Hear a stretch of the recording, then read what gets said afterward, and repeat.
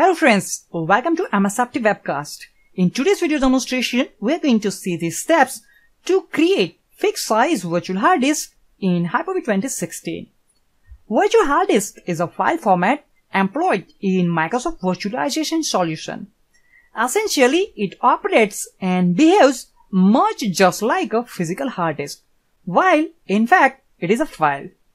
There are multiple ways to create and manage a VHD. If you want to graphically create and manage VHD, you can use Hyper-V Manager or you can use Disk Management Snap-in.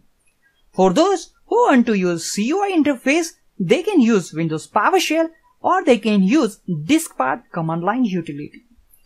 But for this video demonstration, we are going to use Hyper-V Manager console to create fixed size virtual hard disk. A fixed size virtual hard disk allocates all storage for the VHD during the time in which the hard disk is created. The size of the fixed size or fixed VHD, as the name indicates, stays the same throughout the life of a disk. Since all available storage is allocated at the creation time, a fixed size VHD offers a predictable and based performance on operations relevant to a storage allocation, and it is highly recommended for production use.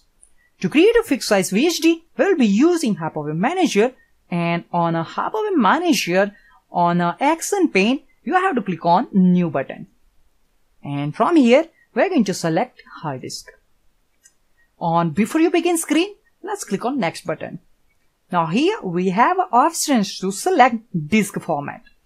In Windows Server 2016 Hyper-V, you will see total 3 options. First, older disk format VHD is there, and the by default selected options is VHDX. The major difference between VHD and VHDX is listed there, like the capacity of VHD. And third one is VHD set. This format is for shared virtual hard disk only. For this demonstration, we are going to select VHDX. Let's click on Next. Now on a Choose Disk Type, we have a total 3 options. For this demonstration, we are going to select Fixed Size.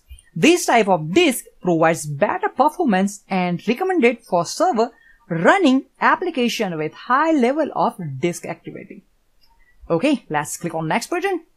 Now here you have to specify the name and location where you want to store this virtual disk and what will be the name. Now for this demonstration, I'm going to give name fixed vdisk1.vhdx. We want to store this VHD on an A drive on the Hyper-V, folder name VM vdisk. Select the folder and click on Next. Now on the screen, we have several options, like if you want to create a new blank virtual disk, you have to select the first box. If you want to copy the content of the specified physical disk to this virtual disk, you have to select the second box. And if you want to copy the content of a specific virtual disk to this virtual disk, you have to select the third box. But for this demonstration, we're going to select the first one, and for this demonstration, I'm going to give a size 5 GB. Let's click on Next. And now let's click on Finish to complete the new virtual hard disk wizard.